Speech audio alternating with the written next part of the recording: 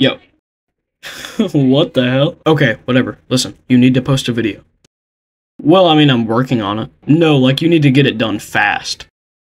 Okay, but why? Because currently reality as we know it is fracturing so badly that multiverses are colliding. That's how I found you. All I know for sure is that your horrendous upload schedule is causing this break in reality. Only you can stop it.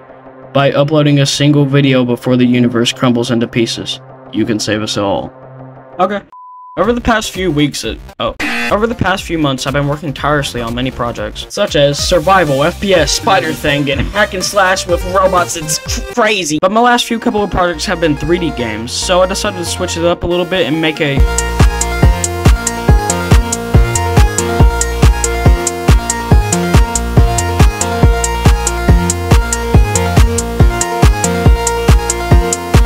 Okay, enough of that. Let's get to the actual video.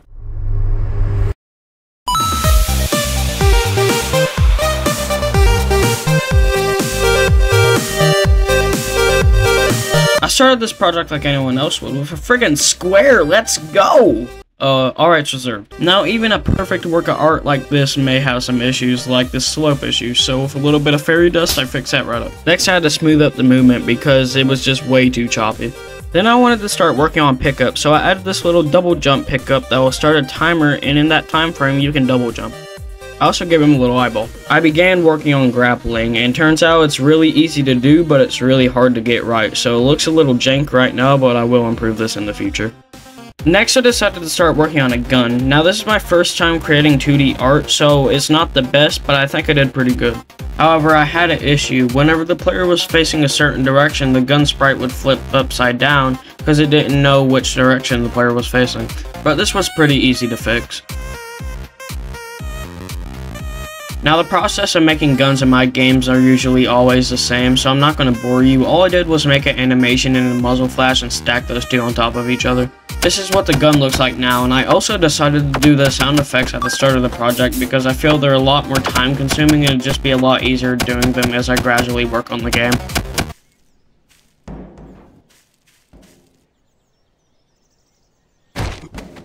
Explosions. I like explosions, so I decided to add an explosion barrel because I have a really good idea how it can be used in the game. The idea is that the player can use the explosion barrels to get to certain heights that they couldn't before. But as you can see, there's a lack of,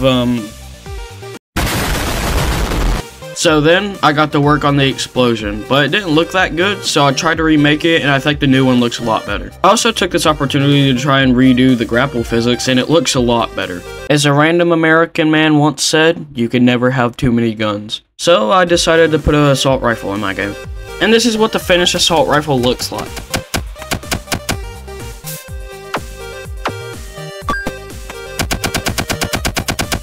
Every action game needs an enemy, or at least some sort of conflict.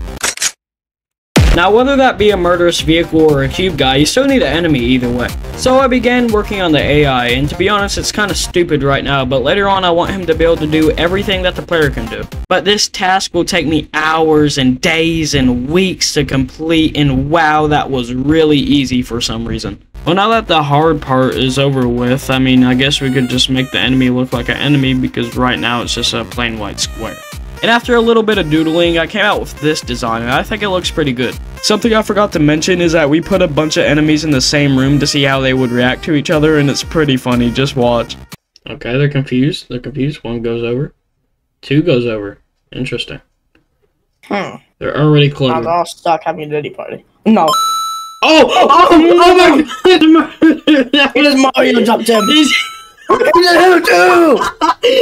Yeah, so some of them became murderers and started killing each other Mario style, and there was a lot of kissing for some reason, but I can't control that. Alright, now that we have the enemy movement done, let's actually add some damage functionality. The first thing I did was draw a little hand for the enemy to attack with.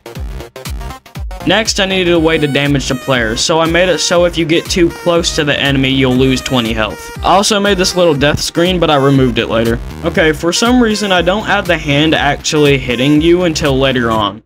So until then... I swear, if you tell me to make music, or sound or anything, I'm done. I need you to create a noise in the future. Interceptor Octagon!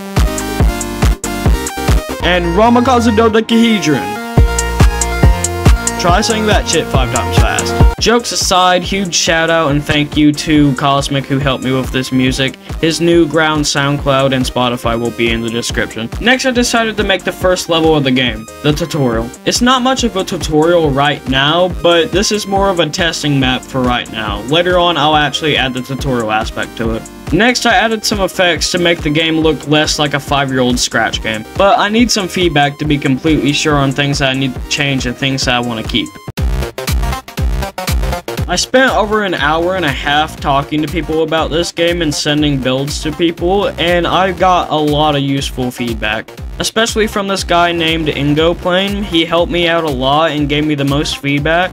He also has a YouTube channel, so go subscribe to that. I ultimately chalked it up to 4 different things. Fix the game to work with multiple resolutions, fix double jumps not registering correctly, make a main menu, and just straight up add more content. Fixing the resolution issue was pretty easy. All I had to do was change one parameter in the project settings and it was perfectly fine after. This double jump issue occurs because it's checking if the player is in air to do a double jump. And instead of checking if the player is on floor, it checks if this raycast is colliding. So if the player is slightly hanging off of an edge, it wouldn't detect it as a normal jump, it would detect it as a double jump. So that was a pretty easy fix as well. I began making the main menu just with 3 simple buttons for play, settings, and quitting the game. However, I didn't like how static it was, so I decided to make a little intro animation for it. The main menu is going to have to stay like this for a while because I have an idea for the finished main menu, but it requires the game to be done. To add more content, I decided to make a way to actually beat the level because currently there is no way to actually win. So I quickly threw together a red flag, so whenever the player touches that flag, it will beat the level. Now that we have a way to beat the level, I also had a lot of complaints of how hard it is to tell whenever you can grapple. So I added this little red dot thing that will appear over the grapple point whenever you're hovering over it. I wanted this game to have 2 main levels, so I began working on the first level, and it looks pretty good, but it's still in work in progress. Back in the main menu, I made a little tab where you could choose which level you want to play. I also made a loading screen so that there was less lag whenever you actually joined the level. After finishing up on the first level, I began working on the second level, which requires a lot more strategy and introduces a new boss. I began working on a little intro for the game, and this is how it looked.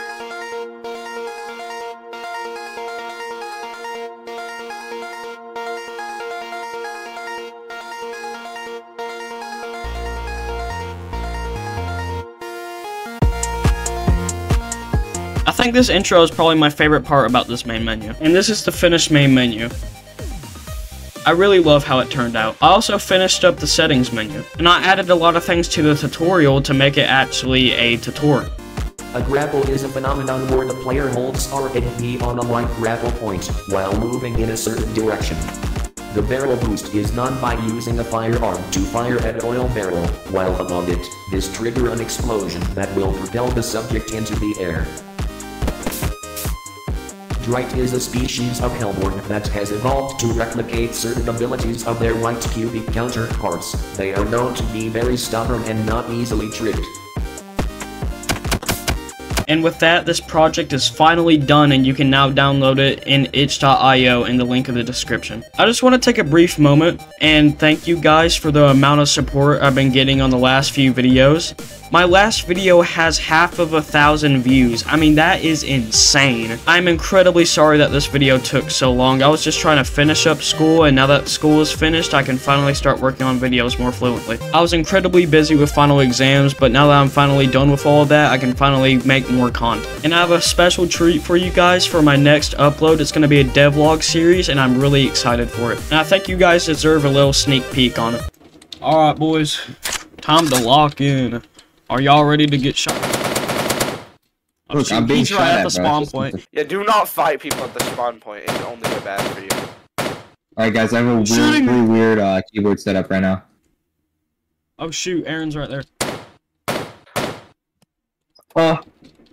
Someone keeps sliding around. Got him. Wait.